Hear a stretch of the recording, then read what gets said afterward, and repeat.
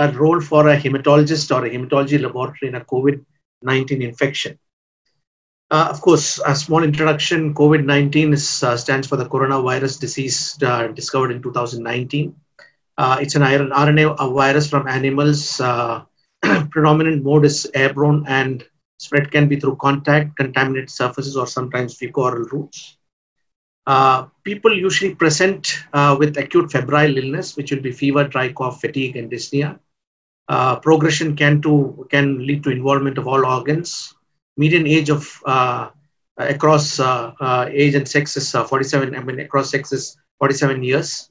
Median age of severe cases are 63 years, and the severity is somehow related to age people as well as people who have other comorbidities. There is, of course, no vertical transmission to fetus. And as far as blood transmission, which is also my area, there is no transmission-transmitted infection known so far. Ultimately, many of these people, when they progress into a frank DIC, leading to almost 2% mortality. Majority actually have only mild disease. So when you have an acute febrile illness and a hematology laboratory in the context of COVID-19, what can a hematology laboratory offer? White cell counts, which is very important for acute febrile illness, which can be obtained from cell counters. ESR, a surrogate marker is CRP. There are many cell counters now which come with these markers. Platelet counts from cell counters. And of course, there are coagulation defects that have been described in patients with COVID. And of course, that can be obtained from coagulometers, which are existing in many hematology laboratories. Interestingly, the coagulation defects start with a hypercoagulable state in these patients. There is a good data that has come from Singapore General Hospital, and that is on clot waveform analysis done on patients who had COVID. And they describe these changes to be reflecting a hypercoagulable state in the plasma when they were doing PT and APTT. Of course, a hypercoagulable state, if it becomes severe and worsens, it goes on to a frank DIC. And as markers of DIC, the prothrombin time is increased. There can be decrease in fibrinogen. And of course, the D-dimer is very highly elevated. So it looks like there is a lot of thrombin generation that is happening in these patients. But that is all for coagulation defect. Let's go on to the cell counters in acute febrile illness. Of course, always white cell counts are very important in acute febrile illness. We can get neutrophilia, like in bacterial infection, lymphocytosis, which can happen in viral infection, monocytosis, which can happen in chronic infections, neutropenia, which can happen in acute bacterial infection like sepsis. Eosinopenia can be a marker of any good infection, severe infection. Only thing is you need to keep a different reference range, which may be applicable to your population. In CMC, our reference range for eosinophils are 200 to 600 instead of 40 to 440 that has been described in most of the literature. Most of the cell counters, the SI unit is 10 raised to the power of 9 per liter. Many of us in laboratory prefer thousands per microliter, which is same as 1000 per cubic millimeter. And of course, lymphocytopenia is also very common in many viral illnesses, especially the community-acquired respiratory viruses. We know that flagging generally comes out from abnormal patterns. When these cell counter suspects that there's an abnormal population present in an abnormal location, they actually can give a flag for a blast, which can be a myeloblast or a lymphoblast. But we also realize that many systemic diseases processes bring about changes in white cells, red cells, and platelets, which are the regular white cells, neutrophils, regular eosinophils, regular lymphocytes. They bring about changes in these cells, and these changes are reflected in its output, but there is no flag. However, these changes are reflected as changes, which is actually reflected as a measure of the cell. The measure of the cell is also called the cell population data, and this is an example of a cell population data which was obtained on 3,000 healthy blood donors, which tell you that what is an average size of a and the distribution of the neutrophil, an average size of a lymphocyte, average size of a monocyte and its distribution, the average other characteristic of a neutrophil like the internal structure, which is conductivity, the granularity of the neutrophil, the average. So this is the reflection of what could be there in a normal human being. And many other centers have also developed cell population data in most of the cell counters, like Beckman Coulter, Mindray, so the Sysmex as well as Horiba. And many of them have compared, and that's fairly comparable. So this cell population data, are they useful in acute febrile illness? Yes. For example, if you look at this 17-year-old male with viral fever, you can see that the white cell counts have gone up, and you can see that there is an abnormal population, a pattern that you can see. So this is the patient, and that's a normal on your right-hand side. What you can see is a normal display on a Mindray cell counter, and you can see that there is a huge population on the hitting the roof of the cube, and those are the abnormal lymphocytes that you see in viral infection. So this is a patient who has got lymphocytosis with abnormal viral lymphocytes, and so this is an example of, and this can be objectively measured as high fluorescent cell percentage. You can see that the cell count is also flagged abnormal lymphoblast, atypical lymphocytes, and also mentioned lymphocytosis. For example, there's another patient who had sepsis. You can see that the neutrophil population, when compared to a normal display, you can see the neutrophils have got very high fluorescence along the the y-axis, and that's mainly because of the changes that happen to the neutrophil during acute bacterial infection, especially sepsis. So what is a role for a cell counter in COVID? What is already known about COVID from data that has come from China and also from other centers is that white cell counts are important. Many people have reflected leukopenia, but that's not that common. So I don't agree with leukopenia as a marker for COVID. But neutrophilia can be there, but sometimes it can be relative neutrophilia. Eosinopenia is definitely, but eosinopenia is a non-specific marker because a lot of infections are associated with eosinopenia. But what is characteristically mentioned is that patients present with lymphocytopenia. Those people, once they become symptomatic, one of the earliest signs is lymphocytopenia. The reference range for lymphocytes can be 1.4 to 4,400 to 4,800 per cubic millimeter. Some people can put the reference range as 1,000 to 4,000 per cubic millimeter. But when it's children population, obviously, you're not starting at 1. It can be 3,000 to 9,000 per cubic millimeter. So anything that's less than 1,000 or 1 into 10 raised to the power of 9 per liter can be defined as lymphocytopenia. But we also notice that the cell counters do also give a percentage, and we as laboratory hematologists also do a differential count on the slide, and we say that the lymphocyte percentage. So the reference range for percentage of lymphocyte is 20 to 40% in a differential count. So what should be considered as lymphocytopenia? Is it the absolute lymphocyte count, which we are not usually used to, or it should be percentage, which we are commonly used to? So do we require this fancy high-end fantastic cell counters to identify these simple changes? So lymphocytopenia can be reflected by any cell counter because that's a work of a cell counter. However, when we are using cell counters of these high-end type, we also like to look at cell population data. So yes, fortunately, Mindray had the consultancy of Dr. Raymond Simon, who does indulge in a lot of cell population data of studies.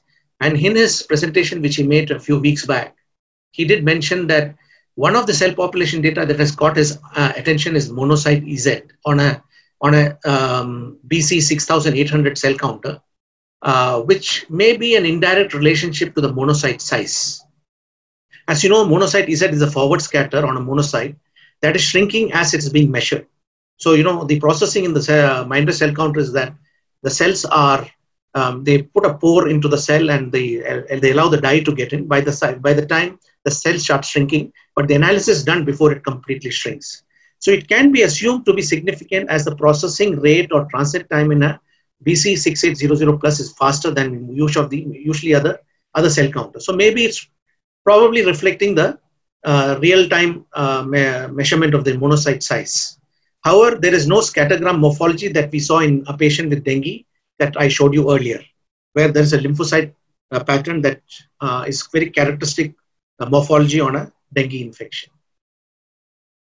So lymphocytopenia, what are the other values that could be picked up on a cell counter? Maybe not indication of a COVID infection, because lymphocytopenia is not that uncommon in other viral infection, especially the commonly community transmitted respiratory illnesses that happen during certain seasons. So they also present with lymphocytopenia. So it's not a marker of COVID illness or diagnostic of COVID illness, but it can be used to monitor along with other markers which can indicate progression of this condition or prognosis, which can be indicated towards a poor prognosis. So absolute lymphocyte count, if they decrease, it is bad for the patient, and the cutoff is put as 0.63 into 10 raised to the power of 9 per liter. Absolute neutrophils increase, and they also come out with a lot of cell population data changes, which can also happen in other conditions. So in severe cases, the neutrophilia can be more than 7,850 or 7.85 into 10 to the power 9 per liter. And a bad outcome is associated with much higher neutrophil, that's 9.27 into 10 raised to the power of 9 per liter. Of course, what is being talked about is the NLR, neutrophil lymphocyte ratio. So it's going to be very easy because neutrophils are increasing and lymphocytes are decreasing. So if a neutrophil is 3.13 times the lymphocyte in the blood, it indicates that the person needs extra attention. Of course, platelet thrombocytopenia is only seen in very severe cases, otherwise not normally seen. Like when we always look at dengue, we think platelets will drop. Here, we don't have to think that way. And of course, like most of the other conditions, red cell distribution with standard deviation is also found to increase in severe cases. So all this can be picked up on a cell counter. So the issue is whether should we go for absolute lymphocyte count or should we look at percentage. So here I have got 2 patients who have been positive for COVID illness. They were only symptomatic, they were not severe. Here you can see that their white cell count is high, neutrophilia is there. The lymphocyte is definitely 3.13 times lower than neutrophils. But if you look at the absolute lymphocyte count of 1 and less than 1, none of these patients will be called as lymphocytopenia. But if you look at their percentage of 20 and less, both these people can be called as lymphocytopenia. Even the percentage will give you a NLR of 3.13 or more. So you can see that probably percentage may be better because there's a lot of fluctuation of white cell count, which may not give you a lymphocyte, absolute lymphocyte count of less than 1, even in patients with severe COVID illness. So I think a percentage of less than 20% may be more reliable as a marker of lymphocytopenia rather than an absolute lymphocyte count. So do you require these high-end cell counters to identify these parameters? I think maybe not, because if you look at a 3-part cell counters, there's an output from a 3-part cell counters. All of you who work in good laboratories are used to 3-part cell counters. Those who work in remote parts of the country are also used to 3-part cell counters.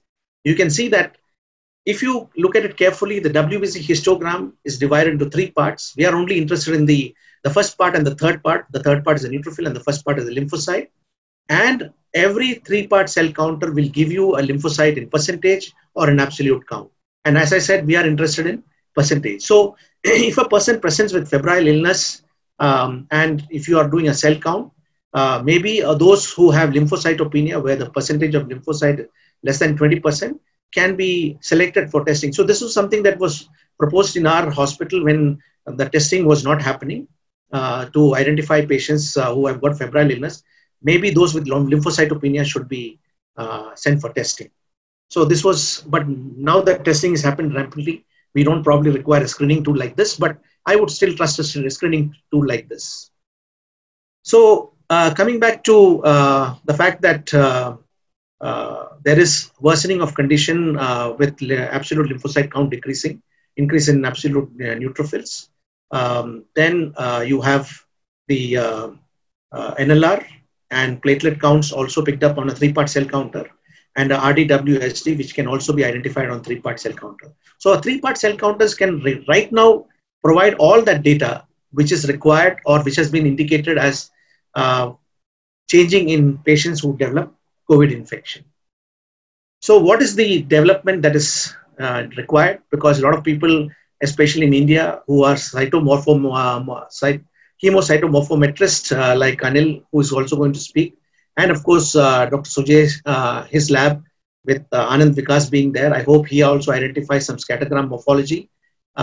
Yes, so I think India may come out with some cell population data or scattergram morphology, which may be better than what has been coming out from the rest of the world. So I now hand over to Anil Handu, but I would wish there was a lot of cytomorphometry to be discussed in COVID infection, but I think he is going to talk about more important aspect about laboratory's approach to a patient who presents with COVID infection. Thank you very much. Thank you, Dr. Sukesh, sir. There have been a lot of questions which are coming on. So before we can invite sir, would you be okay to answer a couple of those questions, sir? Okay. Okay. Let me go to the chat box. Yes, so we will help you with that. Okay. Varun, can you talk about the questions that have been coming? One of the question I will read it out to you, sir.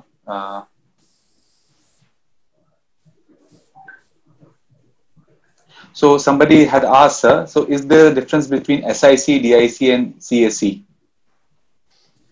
Yeah, so there is, obviously when we talk about sepsis-induced coagulopathy, we are generally starting with a hypocoagulable state, but there are some DICs which the hypercoagulable state can become very obvious, but we just wait for the evolution of that to happen.